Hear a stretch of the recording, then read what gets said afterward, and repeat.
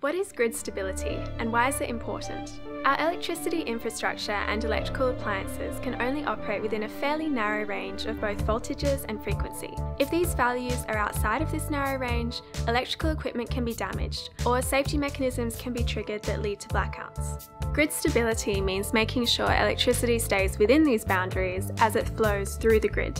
This is all a delicate balance.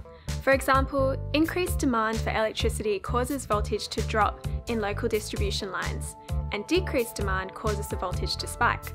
That's why state governments in South Australia and Western Australia have taken on the ability to curtail or block too much excess electricity from rooftop solar panels to be fed back into the grid at times of low demand.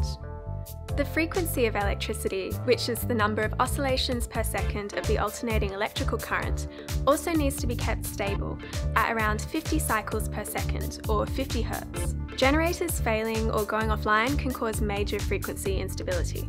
When most electricity was generated in large fossil fuel power stations, slowly rotating turbines connected to the generators stabilised the frequency of electricity. Now, with a more diverse energy mix, the power needs to be stabilised further along its path, but the technology to do that already exists and just needs to be implemented.